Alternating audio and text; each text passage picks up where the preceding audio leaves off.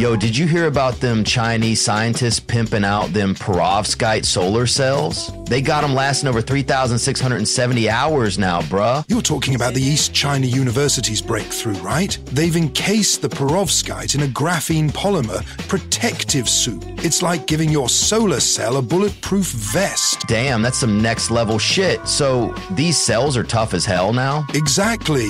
It's a game changer for durability, addressing the Achilles heel of Perovskite tech. They're ultra thin, flexible, and now practically indestructible. Holy fuck, that's wild. And they're working with others on this? Yes, they've already started collaborations to push this tech into the mainstream. It's a big step towards making solar energy more accessible and efficient. Man, that's some hopeful shit right there. Solar power just got a major glow up. Indeed, it's a promising leap towards sustainable energy. So, what do you think? Are we on the brink of a solar revolution? Follow if you want to know more.